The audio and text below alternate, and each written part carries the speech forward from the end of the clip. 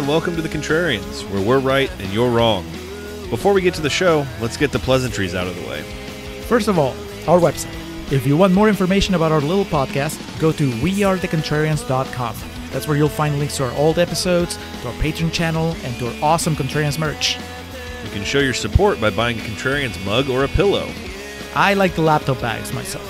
Second of all, if you enjoy the show, tell your friends. Or even go a step further and leave us a 5-star review on whatever platform you use to listen to your podcasts. Finally, if you want to reach out directly to us, that's what social media is for. Find us on Twitter and Instagram at Contrarian Prime, or check out our Facebook page at facebook.com/Contrarian Prime. Julio runs our official Twitter account at Contrarian Prime, but if you want to give me a piece of your mind or just want to banter about pro wrestling, you can follow me at Contrarian Alex. And that's it. That's our intro. Now, time for the show. This is all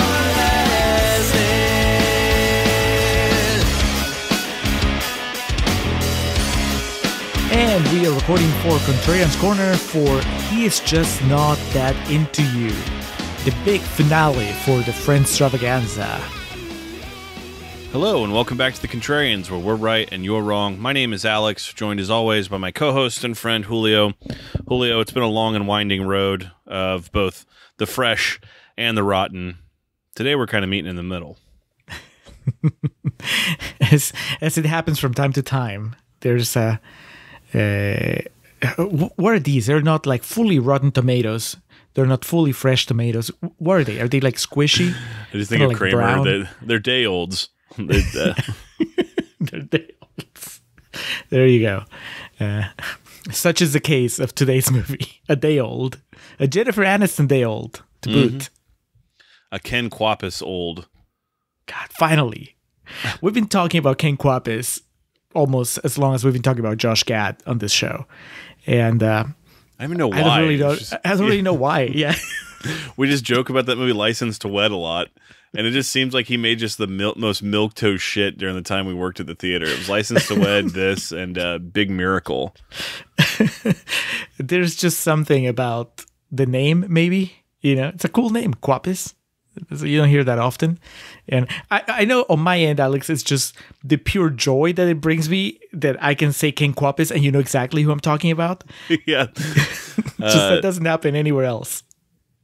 Yeah, man. That was, I was watching Malcolm in the Middle, and recently an episode came up that was directed by him. I was like, hell yeah. All right, so yeah, we're wrapping up the Friendstravaganza. We've come to Rachel. Julio, you've designated Rachel the main event. And obviously, Jennifer Aniston has a bigger filmography to choose from than any of the other friends, but I can't remember what the deciding factor was on this, but I'm glad we got to this. It was probably me saying we should do this because it's which episode number are we on? Because we're ending this with 160. 160, that's right. And as those of you longtime listeners know, every increment of 10, we do what we call a gray area episode where it's kind of in the middle here. So it just worked out perfectly. Of course, on the chopping block was, what did we have up there? Office Space. Yep. The options were endless. Rockstar. The Good Girl. Was that movie with her in it? Yeah. Picture Perfect. Any number of Adam Sandler joints. No, she was just in one. Just go with it. That's what it was. Just go with it. Yeah, I was confusing Drew Barrymore. What's the one with Paul Rudd? Oh, is that Wanderlust? Oh, that's also with Paul Rudd. Okay, there's no the one from the 90s, the one where Paul Rudd is her gay best friend. I have no idea what you're talking about right now. The object of my affection. He's gay, she's not, but they're really good friends. And I think they try to raise a child together. It's a movie. It's a Jennifer Aniston movie. That's the whole point. Jennifer Aniston was giving us almost endless possibilities for an episode. So if we were going to have to pick something for a gray area, then it made sense that we would go to the friend that gave us the most options. And so that's how we landed on Rachel for the big finale. And I think in a way it's very appropriate, right? Because when you look at her filmography with all its ups and downs, Jennifer Aniston's filmography, looking back at the journey that we've been in with the other cast members' filmographies, it makes sense that we would end here, with the friend that has made the most movies, and I think arguably, and we can get into this in real talk, arguably actually developed a film career. Mm-hmm. Oh, yeah.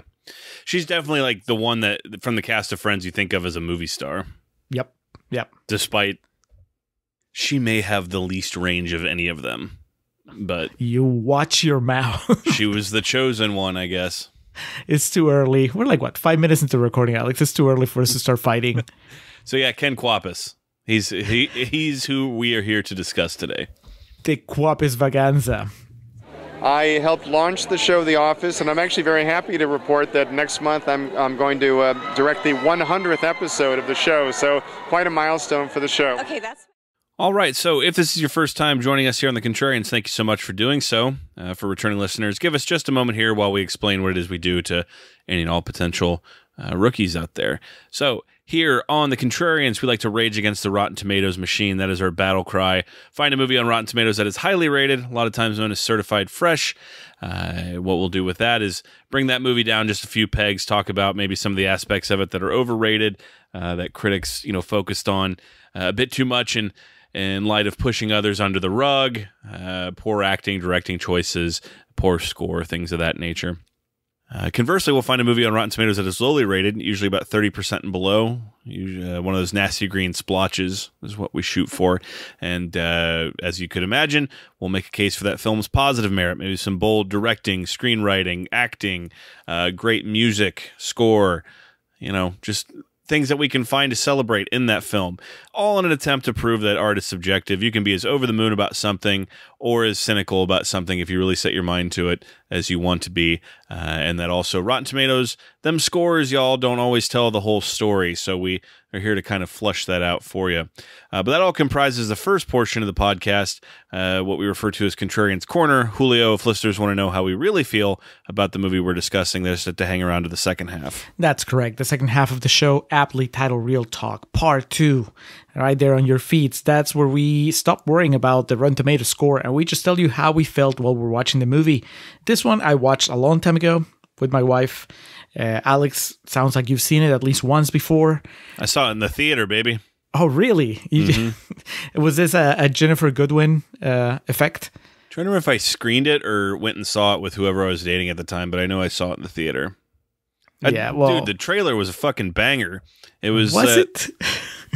Yeah, because it had that Cure song in it, Friday I'm in Love, and it was also song that closes the movie. Tuesday's grey and Wednesday too. Thursday, I don't care about you. It's Friday, I'm in love. Also important to keep in mind, this was before like Valentine's Day and New Year's Eve, and those movies came out that were just all stunt casting. Like, it's like, hey, let's cram as many assholes into this movie as we possibly can. So it was like, this seems intriguing. They could have just called it White People. Came up with it. White People, the movie. But the whole gimmick had not been completely trampled and sullied yet. This movie doesn't even have a holiday to just circle all its characters around. It's just and you know what this movie did? Had the good, decent common sense to have a release date of February 6, 2009. So they got that whole week leading into Valentine's Day.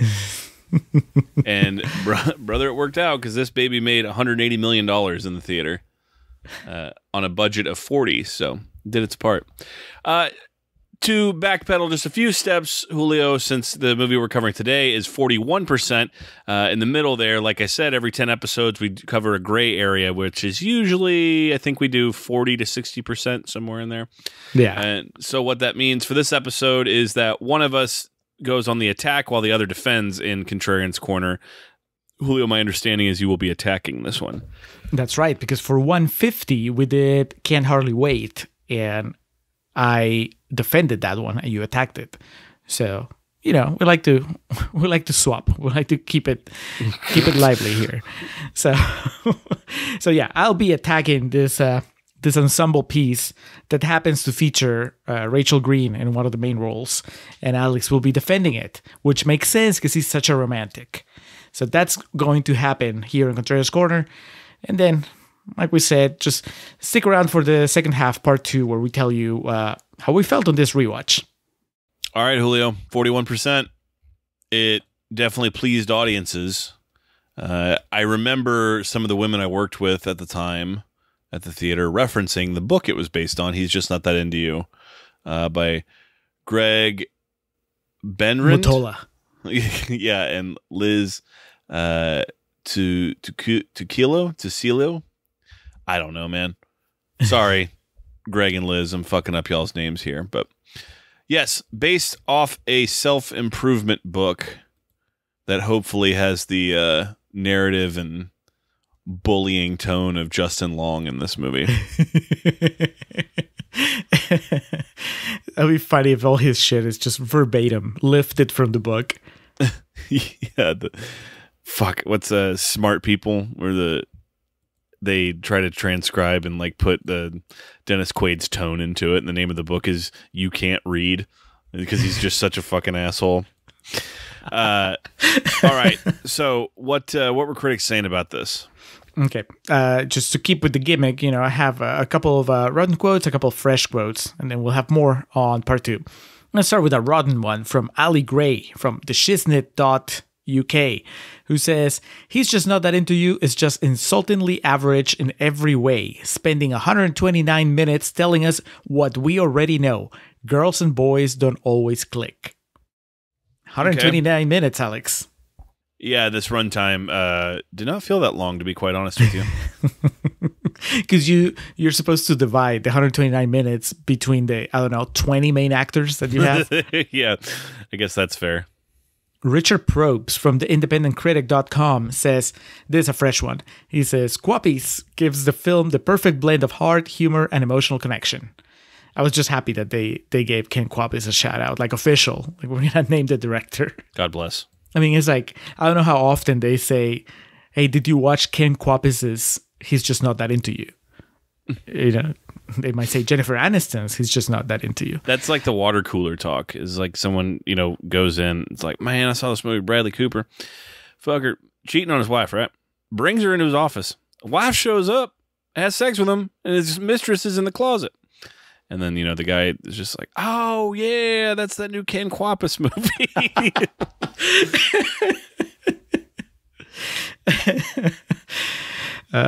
Well, speaking of Ken Kwapis, he also gets called out in the rotten reviews. Shubhra Gupta from the Indian Express says, what's surprising is how many marquee names Ken Kwapis has lined up for these regurgitated romantic lectures on when to know when someone is into someone.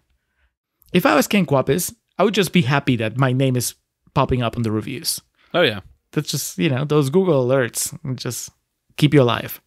And then let's close with Lee Patch from the Herald Sun, Australia, who says, how could anything starring Jennifer Aniston, Scarlett Johansson, Drew Barrymore, and Jennifer Connelly not possibly work? That's a fresh one. Like, she's saying, of course it works, because it has these 4 extremely talented actresses. I take major umbrage with putting Jennifer Aniston in the same class as those other 3. Oh, God, Alex, we're going to clash hard in real talk. I can tell. All right. Well, I think this provides an excellent segue into more Jennifer Aniston talk that doesn't come from either of us. Yes, one of our good friends out in the podcasting universe has been so kind as to kind of supplement us along the way with his knowledge of Friends. It appears to be even more expansive than yours, Julio. So I think now is the right time to set the stage one last time with a Friends character profile. All right. Take it away, Billy.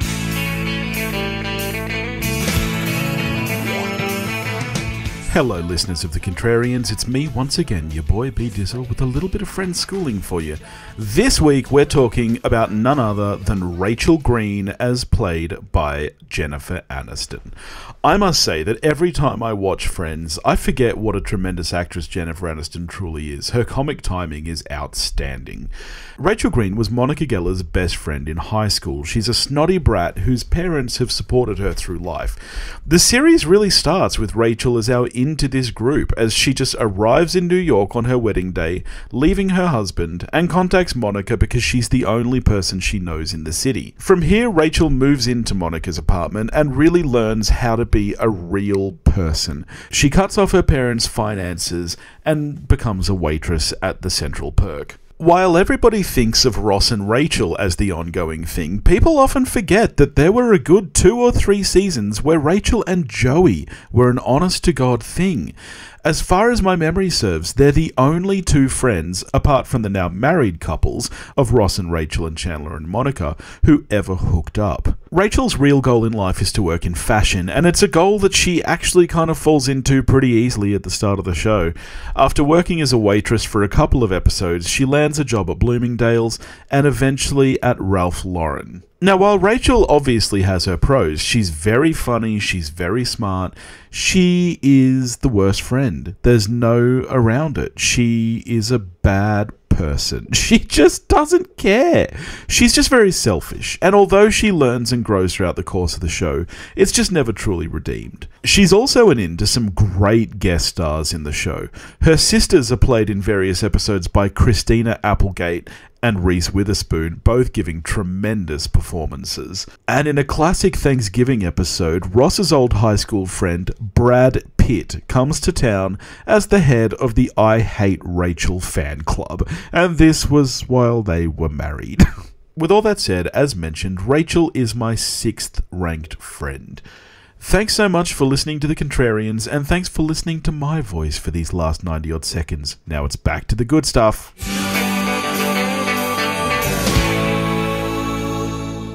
Man, I didn't realize that Billy was ranking them on like how good a friend they were. He's taking it quite literally. And yeah, before we go any further, massive shout out to Billy for the stuff he supplied us along the way. It's really given the Friendstravaganza a unique feel with his knowledge and way more analytical thoughts on the show than I would have.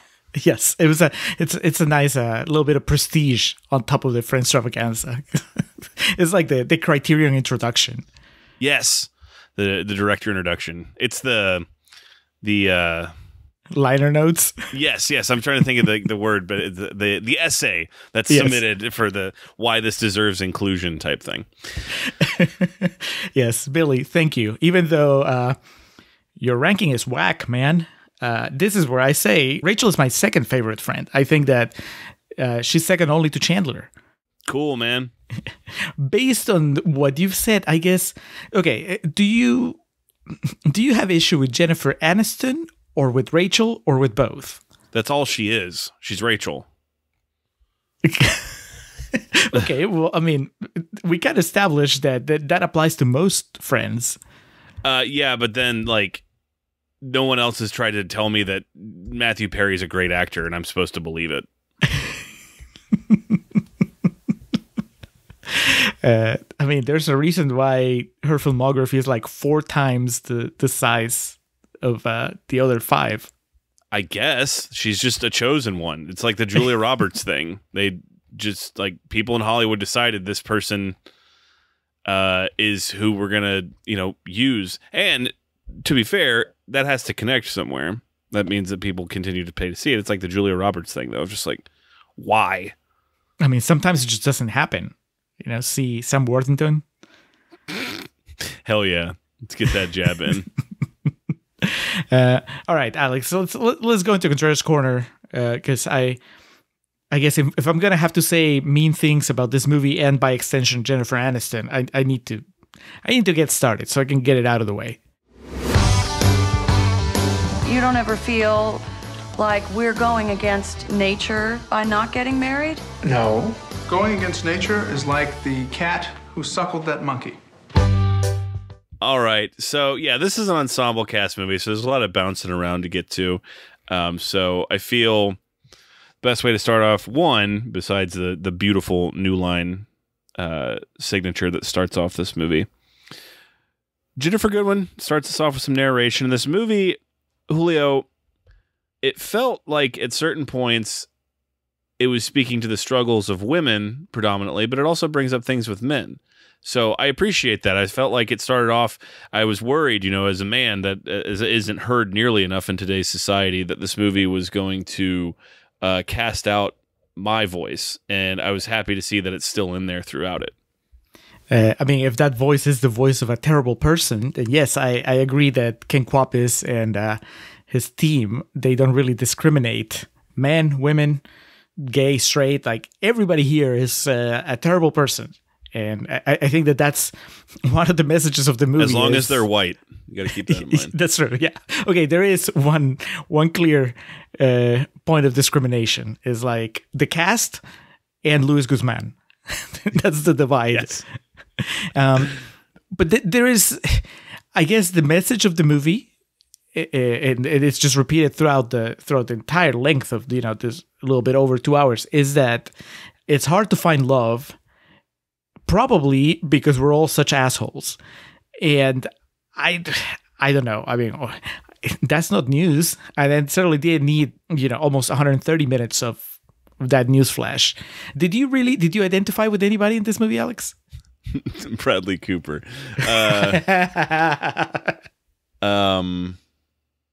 Maybe Chris Christopherson, because he just wanted everyone to shut up so he could eat and drink. I really die. I appreciate and respect that.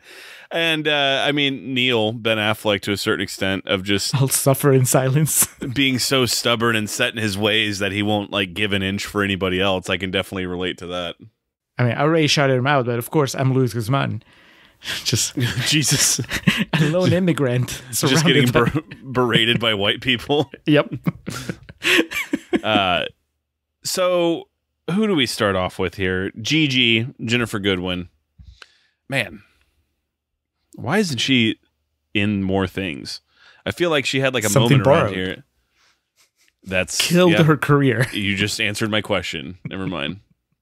But Jennifer Goodwin, would you consider her the main character in this movie? I understand we're an ensemble cast, but it really feels like her story is the one we see the complete arc of. Well, yeah, I mean, we open with her voiceover, we close with her voiceover. I mean, if we have to, yes. In a way, though, this movie is just about one character, and that character is broken up into several different actors. I think that if you add up everybody together, all the characters here, they make up maybe one three-dimensional being. But yeah, definitely out of all the fragments, yeah, Jennifer Goodwin is the one that we get to see the most of. She is really dumb in this movie. She's trying. And I mean that in the sense of if I was describing her, I'd say, well, she's very trying of my patience. I thought you meant she's a good actress that's trying to make sense of this character that she's been given. Oh no, she's a great actress and she's too good at this role. It was making me uncomfortable at points. They make you feel guilty.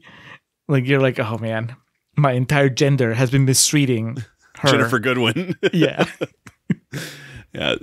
So, due to the confusing, convoluted nature of this movie, I feel it best to hit up our good friends at Wikipedia. The movie begins with the trio of Gigi, Connor, and Alex. In Baltimore, Gigi repeatedly misreads the romantic interests of her dates. Following a tepid date with real estate agent Connor Barry, this is played by Kevin Connolly, returning to the Contrarians podcast. Massive red flag. One of the guys from Entourage shows up in a romantic comedy. Gigi is befriended by bar owner Alex, who suggests she misinterprets romantic signals as their friendship continues. Gigi interprets his helpfulness as a sign he is attracted to her, but Alex rebuffs her, chastising her for ignoring his advice. Alex, of course, played not by myself, but Justin Long. To remind you, if you're in a movie, this guy he owns his own bar and restaurant and is this person that intimidates other people. He's a ladies' man in this movie. Yeah. Justin Long. Really? Come on. You had the money to hire Affleck, Aniston, even Kevin Connolly. You couldn't. Okay, so if you like Justin Long, just cast him in a different part. Make Affleck the ladies' man. It doesn't. He looks like a little boy. Did you buy him as this guy that was with a different woman every day and had all the the knowledge of decades of interpersonal relationships between men and women, like stored in his brain, just able to dispense advice whenever somebody needed it. That's not what I think of when I think Justin Long. Do you? Julio, you obviously have not spent enough time around like women that just flock to the most febile, like wienery type men, and I think that's what Justin Long nails here. And I think it was a great casting call. There were so many people like in college in my early 20s, I'd be just looking at him like, this guy really? But that's he nails that aura there. It's like he's the fucking goofball from Live Free or Die Hard. You're going home with this guy? And he pulls Busy Phillips, so you know right away he means business. You know right away that this is just, it's fantasy. There's no way. I don't know. Like, I kept hoping that it would be just that he had money. And I kept waiting for him to do something that was just an overt display of how much money he had. And then everything would click. But no, I mean, other than owning his own business, it didn't really feel like, you know, we never see him drive, like, I don't know, a really fancy sports car, or, I don't know, you know, tip really well. He's just a dude. He's like a nerd. I couldn't believe. And Jennifer Goodwin, I mean, man, at least, you know, cast somebody that's less of a, like Jennifer Goodwin. She is, what was she coming from? Like, was she like in Big Love? This was post Big Love, right? Walk the Line. Walk the Line. So she's already like a movie star. And Justin Long is, you know, he's still like a nerdy guy. So it doesn't matter. You needed to cast somebody that would be more of an outcast. And then I would totally buy that she's going for this guy that maybe, you know, talks a good game. He got cast because they thought, well, fuck, we have to find someone who's slightly more intimidating than Kevin Connolly. And they're like, oh, get me Justin Long. That's how they started. So the bottom, like the last rung of the ladder was Kevin Connolly. And then they kind of like kept climbing the ladder until they reached like what's peak alpha maleness in this movie. They went one rung above Jay Baruchel and called Justin Long. And then they kept climbing the ladder until they got to what? B. Coop or Affleck? Who's like the top dog there? B. Coop's having sex with Scarlett Johansson and Jennifer Connelly in this, so Affleck's doing the dishes. Yeah, for real. Affleck just looking like a bitch over here while B. Coop's just slinging meat all across town. But of course, the movie rightly shows you what that gets you, and in one case, it's happiness for the rest of your life. In the other, it's a 6-pack and a pack of gum. He still looks like Bradley Cooper. I think he's gonna be okay, Alex. Oh yeah, he'll be fine. Yeah, I have a note here that said, "God, this is such a movie," and "movie" is in all caps. And that's not a bad thing. Like I could like the sound. It's fine that it's a movie, Alex. It's. I don't have a problem with it being a movie. In fact, it's good to have a movie. I think that we need more movies that are just movies, right? But the problem is that this movie in particular thinks that it's saying something about relationships, and that's where I take issue with it. It's constructed as if it's meant to be insightful. Like you're supposed to leave this movie thinking that you've learned something about how men and women relate to each other. And that's not the case. But the way that this movie gives you like the title cards and every 15 to 20 minutes, the movie will stop so that a couple of characters can have dialogue that's not really dialogue, but it's more like stand-up comedian, like observations, like Seinfeld going like, you know, the funny thing about relationships is, and then he'll go on and say like something like, So, are you here as like a guest or like his date? Oh, I hate that. When you don't know if you're a date. So you don't know if you should like bring a friend, or are you like co-hosting, or should you stay to the end to have some alone time? And then they go on, and I'm like, what happened? This is not like, that is not how people talk. But it's like, oh, we're gonna go on this little rant so that we can impart wisdom, make like observational humor. This is just be a movie. Just be a movie. Just tell me a story. Don't try to like preach to me about life. Did you learn anything watching this, Alex? Don't lock your mistress in your closet while you're having sex with your wife. But you should have known this already. You would think it's common sense. I'm married. I don't do this. Yeah, we start to get the intertwinings of stories here. We see that Kevin Connolly was smitten with Scarlett Johansson. We have the meet cute with her and Bradley Cooper. We go to Bennifer, Ben Affleck, Jennifer Aniston. Different Bennifer. We get the discussion of like, she wants marriage, he doesn't. It starts to kick off that way. We see here also something that I completely forgot about this movie is that it plays the trope that the first few episodes of Sex and the City have, where it poses a question and then it interviews random townspeople, and they're talking to the camera as though it was like a documentary about the question that's being asked. And it's like, if he's not calling you, and my note says, oh, the original Sex and the City trope. For those of you all who haven't watched Sex and the City, they did that in the first maybe 5 or 6 episodes.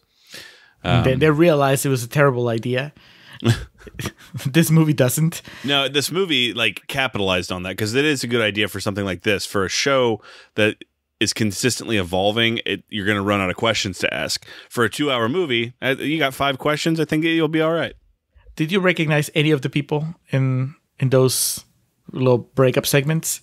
Was I supposed to, Julio? I don't think so. No, but I wish that we had. This is the perfect opportunity to give me some cameos. Give me like Gilbert Gottfried, Jeff Daniels, just talking about love. Instead, they got some people.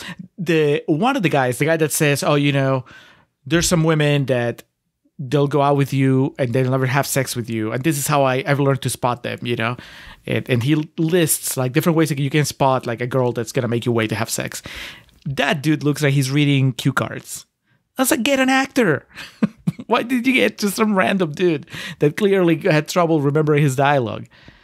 Get, I don't know, Denzel. Can you imagine just like 2 minutes of Denzel just doing this bit and then walks away? Then that would energize me. Jeez. What to do if he's not calling you? Move on. Fuck him. Finishing our Gigi, Connor, and Alex trifecta. As Gigi moves on from Alex, he realizes he's in love with her after leaving several unanswered voice messages. Alex arrives at Gigi's apartment after she returns from a pleasant date and declares his love, and they end up kissing. So this is bullshit. Yeah. Okay, so my notes here about the story just,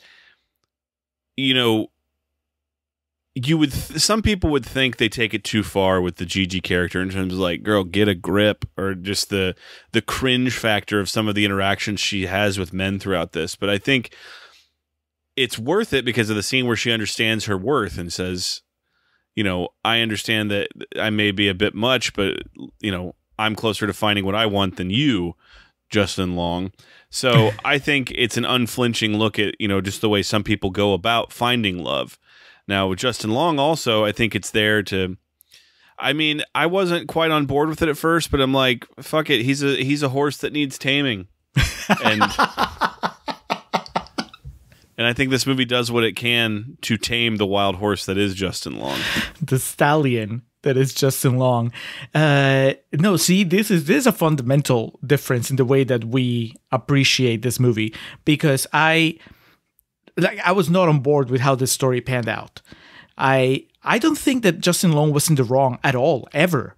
He was dispensing common sense. I may not find it believable because of the actor, but as far as what he was saying, it's not just that I believe that he was spot on. Like, the movie agrees, because the movie always proved him right.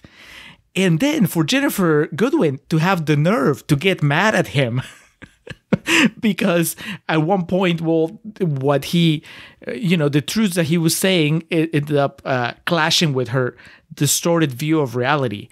If he doesn't want you, if he's not into you, he's not going to be into you. I can get behind that sentiment. Justin Long was the voice of reason in this movie. And when Ginnifer Goodwin goes and tells him, you know what, you are too analytical, and that means that you're never going to fall in love. That's bullshit. That is not like that position is endorsing irrational actions in the name of love. Like what I thought the movie was going to be about, which was about kind of taking down the myths of movie love, right? Like all the romantic notions that we've been indoctrinated with society and media and whatever, and just like a realistic way of saying, like, all those happy stories that you hear about, well, they're the exception, because the rule is that you're just gonna make it, you're gonna have success in love by hanging out with people that actually show that they love you, not the people that you think might be convinced to love you. And then in the last 10 minutes of the movie, it doubles back and it's like, no, just kidding. You can be the exception, like Jennifer Goodwin. You can tame the wild stallion that is Justin Long and show him the error of his ways. He was thinking too much. He just needed to fall in love. Come on. I'm the exception. You are my exception. Hey, man. There's a woman out there for everybody, and sometimes that's just what it takes. And it works in this case. To quote Ross, since this is a Friendstravaganza, I think it's in the first episode. It was like, there's a woman out there for somebody. Unfortunately, for someone else, that woman was my wife. I think that's what he says. Tremendous. Well, yeah, this might be the main story. It's also like the main offender as far as, betraying the values that this movie was supposed to be exhorting. But okay, what else do you have in that bag of tricks that is the plot of this movie? So we move on to Janine, Ben, and Anna. Gigi's coworker, Janine Gunders, obsessed over her home renovations, while her husband, Ben, becomes attracted to Anna Marks, a yoga instructor and aspiring singer. So this is Jennifer Connelly, Bradley Cooper, and Scarlett Johansson, respectively. Ben and Anna pursue a flirtatious friendship under the pretense of him helping her establish a singing career. Ah, poor naive ScarJo. Ben reveals that he only married Janine after she delivered an ultimatum saying they should marry or break up. Ben agrees to only be friends with Anna, but she continues her pursuit until they sleep together. Finding cigarette butts hidden in the backyard, Janine accuses Ben of smoking again, citing her father's death from lung cancer. Ben blames the workmen at their house. During a tense home improvement shopping trip, Ben confesses his infidelity. Devastated, Janine blames herself and wants to save their marriage. Ben seems less enthusiastic. So a couple things to cover here. Yeah, we've got the Bradley Cooper, Scarlett Johansson relationship budding here. And again, it's not something I'm happy to report, but there is a lot of infidelity out there in the world, and these situations really do happen. This approaches though the shit, like it feels like Bradley Cooper wrote this, like Jon Favreau and Chef. Is it Sofia Vergara? Yep. And Scarlett Johansson, are pining for his affection. Cooper is such a dick in this. That's great, like in the sense of he tries to act noble and be above it all. Whereas, it's pretty clear what Scarlett Johansson's intentions are. Jennifer Connelly. Is this her first time on The Contrarians? The Dilemma. Yes, I always forget about The Dilemma, which is an underrated, fine piece of business. But here, the lying about smoking, I will fault the movie for this. It builds Bradley Cooper up as the guy, like, all right, it looks like this guy's got his shit together and knows what he's doing, at least from, like, just being a cool guy type of thing. And then you find out he smokes fucking American spirits and it's completely kills the illusion. It's in one of the scenes, Ben Affleck offers him, a Marlboro Red, kind of like, come on, be a real man type of thing. These are the two worst people in the movie, I think. ScarJo and B. Coop. And I give ScarJo the edge as far as like being the absolute worst. B. Coop is no angel and he's also a terrible person, but ScarJo, she knows, right? Like she owns mirrors. So she knows what she looks like. And she sees Bradley Cooper teetering on the brink of cheating on his wife. And he says, he puts up his hands and he's like, I can't, I'm married. And then she thinks about it for like maybe 5 seconds and she's like, fuck it. I want to destroy this marriage. I don't care. Like she decides that she doesn't care. Like, okay, so Drew Barrymore kind of like nudges her in that direction. But end of the day, she's the one that calls first. Like if Scarlett Johansson hadn't called, like Bradley Cooper would still be happily married. And that house would be fully renovated. Maybe they'll have a kid by now. But Scarlett Johansson gets this ball rolling because they had like their meet cute and then they walk away and no harm's been done yet. And then Scarlett Johansson takes action. Hello? Hey, Ben, this is Anna Marks. Hey, Anna. What's up? Nothing, I was just, I was taking you up on your offer. I know you said you had, a couple of contacts you thought could help me, and, I thought maybe we could talk about it over coffee or something like that. This is just not even taking the into consideration how she's constantly taking advantage of Kevin Connolly. This is just like just looking at the Bradley Cooper side of it. She is a terrible person. And then Bradley Cooper is also an asshole. Like, is he at some point you just realize, okay, no, he doesn't want to cheat. He's just prolonging the the wait. He's what Tom Cruise calls in Vanilla Sky a pleasure delayer. You know, he's like, we're gonna make this last. So two terrible people, and which would be great if the movie didn't expect me to feel bad for them. But by the time that their story's done, I kind of felt like the movie was telling me, isn't it sad where they ended up? Like, don't you feel bad for them? And I don't. They deserved everything they got and worse. Do you feel bad for them? Not terribly.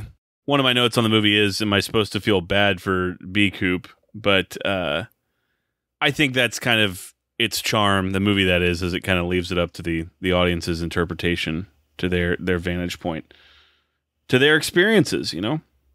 And in this process where Ben blames the workman in the house, this is where we get a wild Luis Guzman. He appears. My notes just say Luis Guzman in all caps. Splash of color. And the white canvas, that is, he's just not that into you. Yes. That is absolutely no lie. It's one of the most awkward scenes in the movie because Jennifer Connelly, who's been a fairly balanced character up till now, 100% becomes an entitled white woman berating a minority. It comes out of nowhere. Big Karen energy right here. Yeah.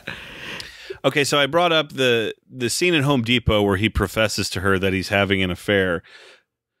My note just says insane Home Depot scene, and this was the main thing I remembered from seeing it is like this movie tries to, it tries to be like kind of a fun, cute, romantic comedy, and this scene is just wild, dude. It's like a real life portrayal of someone trying to pull this off, and then the acting is so like layered in this because Bradley Cooper, Ben's character, was thinking that this was his way he was going to finally get out of this marriage he doesn't want to be in, but he's too much of a coward to actually say that because Jennifer Connelly is like obviously upset, but she's like, okay, this means we have to work on things now, and I don't want out of this, do you? And he has that moment where he can't do it, and just the back and forth between these two here. It's a scene that this movie doesn't deserve, but I'm grateful that we got it. It's a scene that Home Depot doesn't deserve. How did they land on that location? I would wager to bet a substantial amount of money that shit like that happens in Home Depot all the time. If you're there with your significant other, that's like the peak of stress right there. Ken Kwapis drawing from personal experience. Yes. Aren't we gonna deal with this? Don't you want to find some way for us to work through this? I assumed that when I told you, you would want me out. Is that what you want?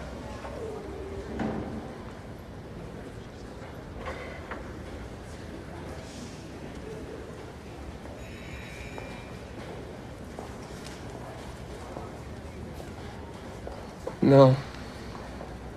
Yeah, I mean, I agree that it's a good scene. The problem when you have these massive ensemble cast movies is that you only get a little bit of time with each character. And this story, I think, more than any of the others, would have benefited from us spending a little more time with all three of the characters. If the purpose was to make us feel bad for B. Coop and Scarlett Johansson, by the end, then I needed more time with them to where they didn't just come across as horny teenagers. Because we only see them like flirting and, post-sex or about to have sex. And then on the Jennifer Connelly side, I was having a hard time buying why she wouldn't just dump this dude because yes, he looks like Bradley Cooper, but she looks like Jennifer Connelly, and she seems to be as successful at her job. They don't have any kids, and she says it like at some point she's like, "Yeah, we haven't had sex in years."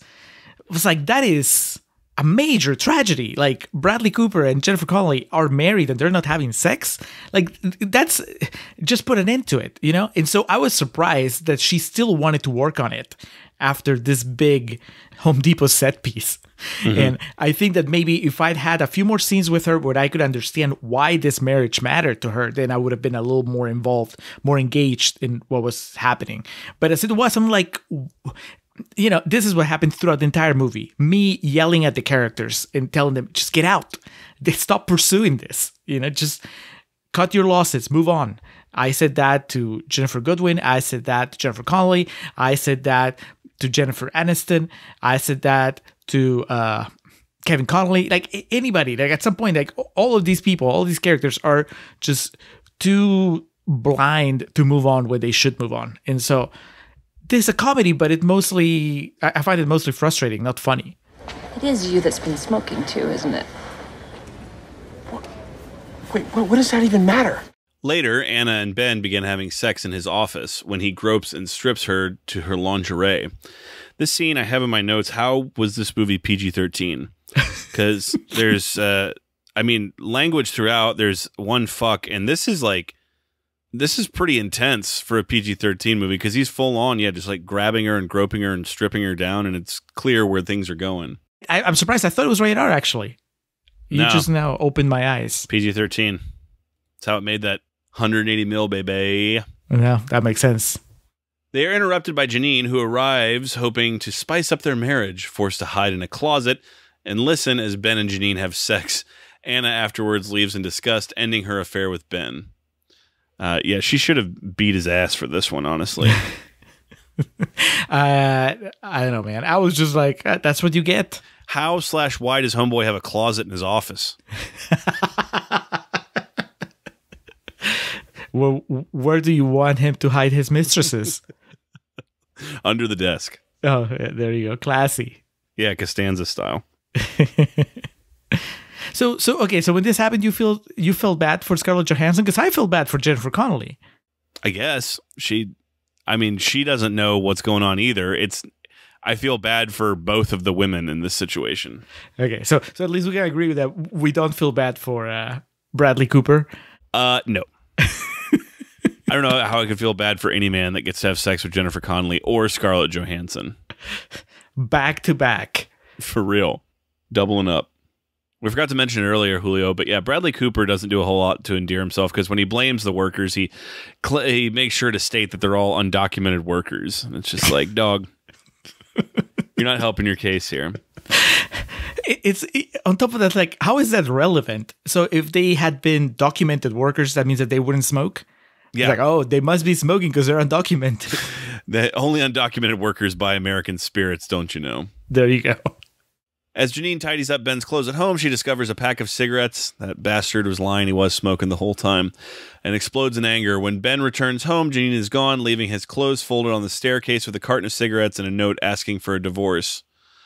Janine moves into an apartment to restart her life, and Anna is seen performing at an upscale nightclub. Alone, Ben buys beer at the same supermarket where he met Anna. So, if nothing else, his story is cyclical, and I appreciate that. While both the women had seemed to reassess their worth and will be making better of themselves. So, I feel it's a happy ending for the two women, despite what they had to go through. Yeah, well, that story was depressing. If Justin Long and Jennifer Goodwin's was infuriating in the way it betrayed the message of the movie, this one was just frustrating because it's like Jennifer Connelly should have moved on from the Bradley Cooper relationship a long time ago. Then there's the tale of Connor, Anna, and Mary. Go back to Kevin Connolly. And ScarJo, as Anna enjoys a close friendship with Alex's friend Connor. Though Anna wants a casual relationship, Connor misinterprets her playful affection as romantic interest. Anna's friend Mary Harris, who works in advertising sales for a local gay newspaper and helps Connor promote his real estate business. That was kind of surprising. We did get a little bit of like your 90s homophobia in a movie in 2009 from Kevin Connolly. where his ad is in the gay newspaper and he has some, I don't know, fucking moral objection or something to it. It's like, fucker, you're an entourage. Calm down.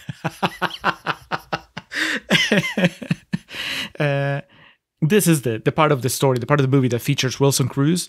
It's mostly a background role, but I was geeking out that he was there, and then I was deeply disappointed that the movie never gave him anything to do. He is one of the gay friends, co-workers, Drew Barrymore's. Okay. The guy with the beard. He's Hispanic. Yeah, he looked familiar. Yeah. Well, I mean, if your brains has still retained anything from when you watch, I don't know, 20, 30 minutes of Rent years and years ago, he plays Angel, one of the main characters. And yeah, he has a career. I mean, he's on Star Trek Discovery now. He plays a doctor in there. But this is obviously before he was, at least I think, before he was TV's Wilson Cruz or, filmed Wilson Cruz. He's probably, when he was cast in this movie, he was just like a Broadway star, which was different medium, right? Kind of a shame that you didn't get to see him do more. He's just almost indistinguishable from the other 2 or 3 lackeys that Drew Barrymore has there. And in a movie that could have really used more diversity in its casting, it's like, you have Wilson Cruz already. Why don't you give him something to do? So it's not just Louis Guzman kind of like carrying the burden of not being white in this movie. So yeah, that's my main takeaway when it comes to the Drew Barrymore scenes. That and the fact that there is an incredibly dated MySpace running joke. He MySpaced me. Ouch. Oh. Oh, girl, I don't know about that.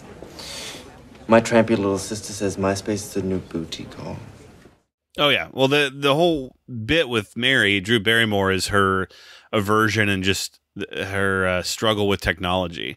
We get to a scene that of her explaining, now to ask someone out, you have to email them and then check your BlackBerry and then go on MySpace and then text them. And it's when text messaging was still kind of a novelty. So we get that. Now, with Mary, like Gigi, she meets many men, mostly online, but despite constantly monitoring her emails, pager, phone, and MySpace messages, her dates go nowhere. There is a really funny scene where she gets a call back from a singer she went on a date with, who sings to her using her name Mary, and then he accidentally called her back and left a voicemail for a Jenny and begins doing the same thing. It's tremendous. Drew Barrymore deserves better. And she gets better because she straightens out fucking E later on. While Connor attempts to cultivate a gay clientele, 2 gay men explain how he is going wrong with Anna. Yeah, we get some gay lessons here from our happenstantial gay characters. Those gentlemen may be gay in real life, but I just mean for the purposes of this movie that happenstantially. I don't think, I mean, call me a skeptic, call me cynical, but I don't think that it works like that. The way that they simplify, like boil down the how it is when you're gay, like there's no way that it's that easy. They're like, oh yeah, when you're gay, you just kind of like either hold somebody's stare for 3 seconds, that means that you're on, or you break away after 2 seconds, that means that you're not interested. It's as simple as that. There is no way. That seems like a straight man writing a very simplified version of what it's like to be a gay man looking for love. Shame on you, Kwapis. Honestly, we may not have the best insight. Gay signals have nothing to do with straight signals. He's right. The signals are totally different. Well, we did have the screenplay was by Abby Cohn and Mark Silverstein, so at least we had a split perspective here. Taking their advice, Connor declares his love to Anna. Feeling vulnerable after falling out with Ben, Anna agrees to a more serious relationship. When Connor later proposes buying a house and moving in together, Anna admits she does not want to, and they return to being just friends. How hard did you cringe when he told her about the house and how he was hoping she would move in at some point? And they'd been, I guess, officially dating for like maybe 2 days.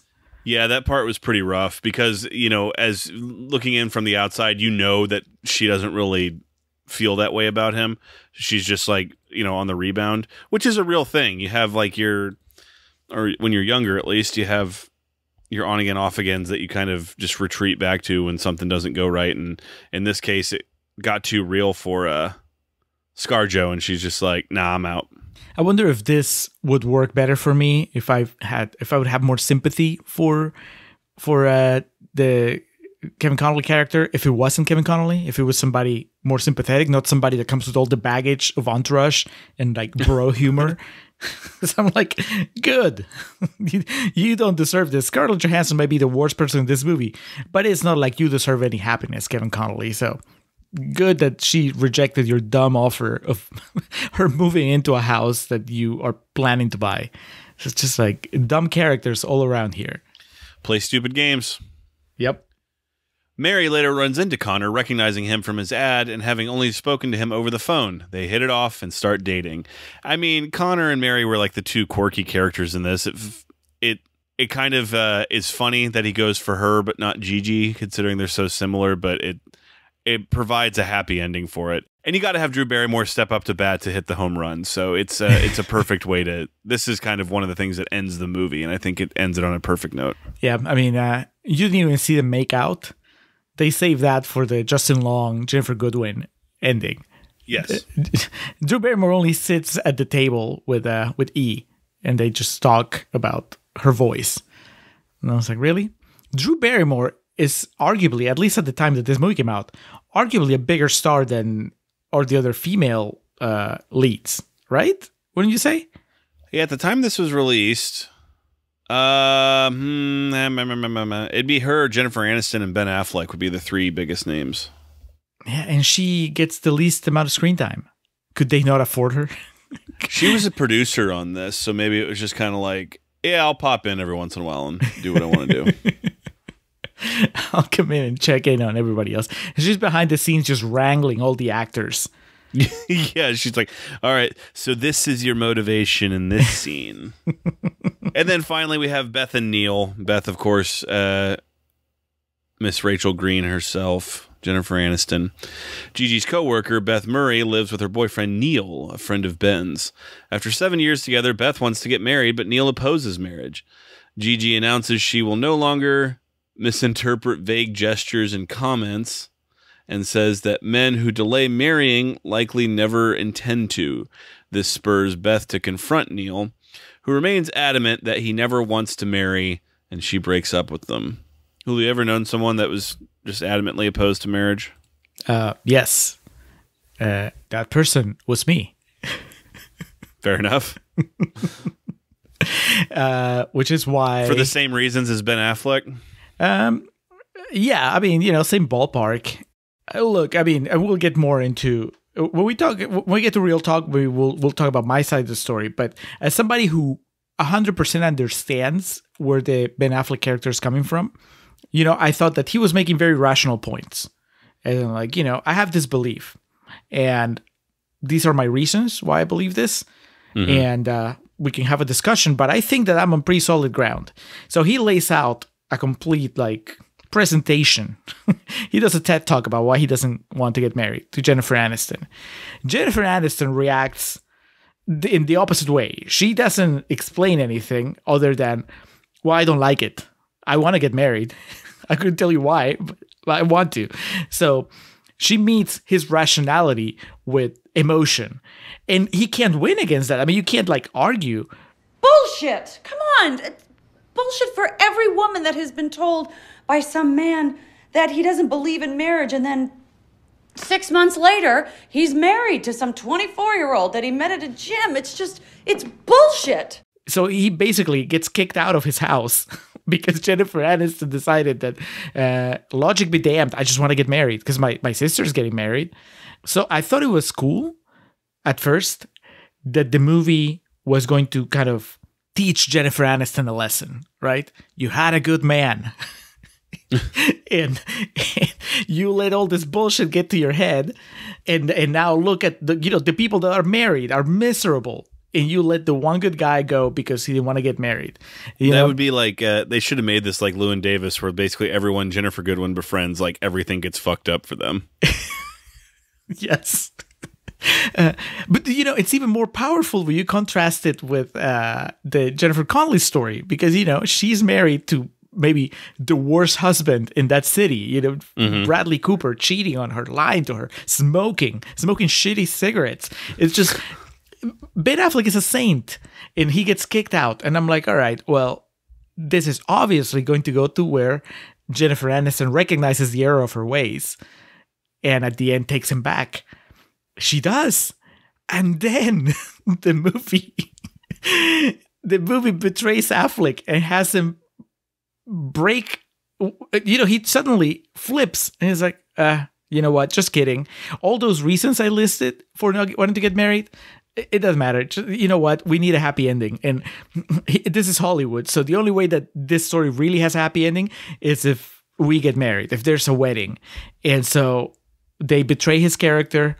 He absolutely changes his point of view and decides to get married with Jennifer Aniston. How does that make any sense, Alex? How does that... Didn't that make you feel betrayed alongside Ben Affleck's beliefs that he ended up caving? You're leaving out a massive part of the story here. One, it's that Chris Christopherson is Rachel's dad in this movie. My note just says, Chris Christopherson, what on earth? Because I completely forgot about that.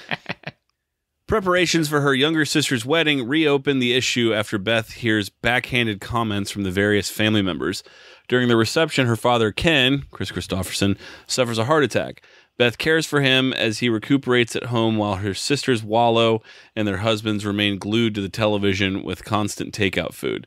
Beth's patience wanes and the house grows more dysfunctional, but Neil arrives with groceries and helps with chores.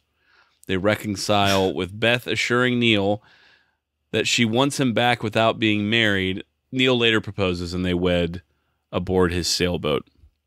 So you left out the massive thing of mortality coming into play with the dad having a heart attack, in the sense of just like that really makes you rethink things. And it did from both vantage points.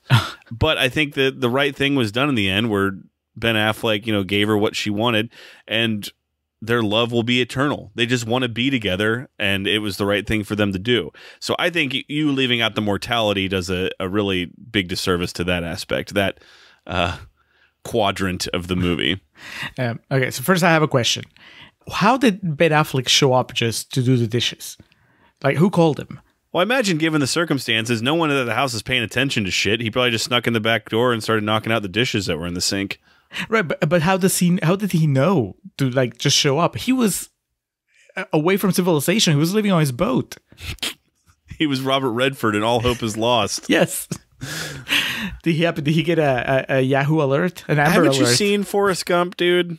They have CBs on there. Forrest got to come home. Your mom's sick. Yeah. Chris Christopherson just collapsed. Yes. Ben Affleck just jumps into the water. Yes, damn it. He beat me to it. Gary Sinise is on there like, where are you going? I gotta save Baba. Well, okay, that's problem number one. Problem number two, and even forget about the ending. Okay, clearly we're going to disagree here because you respect the sanctity of marriage in a way that I do not. When it comes to whether you force a man to do it or not. But I think that the biggest crime this movie commits is that it cast Jennifer Aniston, one of the greatest comedians of our time, a bad actress. Why isn't she being funny here? Why did they give her the one character that doesn't have any funny moments? She gets the sad story. All she does is mope around. First because Affleck won't propose, then because she doesn't have a date to her sister's wedding, and then because her dad's dying. It's just what happened? That way sometimes. Yeah, but it's like can you imagine? You go to see that movie with Rachel from Friends, and every time that her story comes around, it's like, oh no, what's gonna happen now? She has to walk down the aisle with the dog at the wedding. Yep, come on. And also, I mean, okay, Alex, like I said, clearly we don't see eye to eye when it comes to Rachel's talent or Jennifer Aniston's. But are you really gonna tell me that Jennifer Aniston is just sitting right there next to you, asking you to marry her, and you're gonna play hard to get like Affleck does here? Like, I agree with his reasoning, but no, but I'm also not Ben Affleck, so I can't pull that off. I mean, Affleck is kind of playing down his Affleckness in this movie because B. Coop was established as the sex symbol of this. Okay, B. Coop and Justin Long. Like, Ben Affleck is trying to play like the everyman here. Oh, he's just a good guy, He hangs the paintings. He's unkempt. He doesn't shower when he's in his boat. The movie ends with a voiceover from Gigi about, trusting your instincts. There's someone out there for you. You'll find love. And then ends it with the line of never give up hope. So, pretty easy for all these really hot people to say. Also, just a very toxic message. I think that maybe sometimes you should give up hope. Just move on with your life. I'm a firm believer that love kind of finds you. You don't just go looking for love. And this movie is all about encouraging people to go looking for love. And fine, we can disagree. Like Kwapis and I can disagree on like what's the best way to go about finding a relationship. But from a movie point of view, from like a film point of view, I think that we have way too many movies that argue this point and not enough movies that argue against it. So I would have liked to see this ensemble piece from so-called visionary filmmaker Ken Kwapis take the opposite stance and just go like, listen, it's in the title. He's just not that into you. Move on. Instead, the movie ends up saying, he's just not that into you. But he might. So keep hoping. Come on. Just keep trying. Keep trying. All you have to do is look like Jennifer Goodwin. It's hard to focus on Nutmeg when the guy who might or might not be the guy of my dreams refuses to call me. All right, Julio. I think that we've done our due diligence with the contrarian perspective, so you ready to move it on to real talk? Let's go to real talk.